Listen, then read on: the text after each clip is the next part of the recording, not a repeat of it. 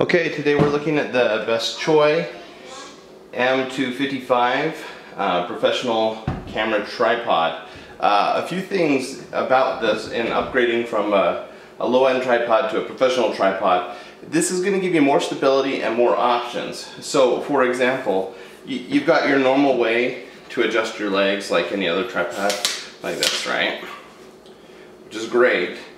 But rather than just having one setting for it standing, so right now I have the legs fully extended and this is the height. What I can do is it has these nifty little levers. I can actually adjust it. I can go up a level on each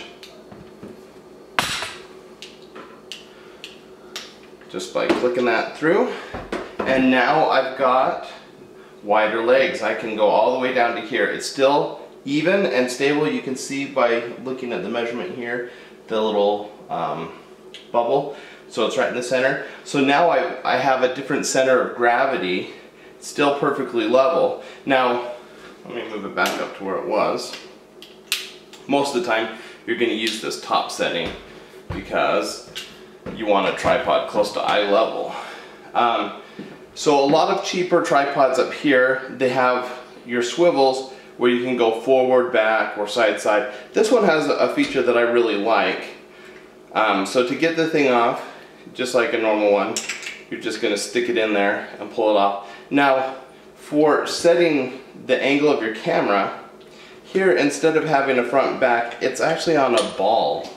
So you can see that here, that you've got this ball to work with, so you can put it at any angle you want from here. Now, obviously, most of the time you're going to want to have it even, but it's nice to have that ball there. So, let's set that up, find it where we want, and just actually let's level it off again and do that. So those are just a few of the features. This is obviously a very high quality product. It feels more stable and secure than a cheaper tripod. I've gone through a bunch of tripods and this is a really nice one. So there you go, your Beschoi M255.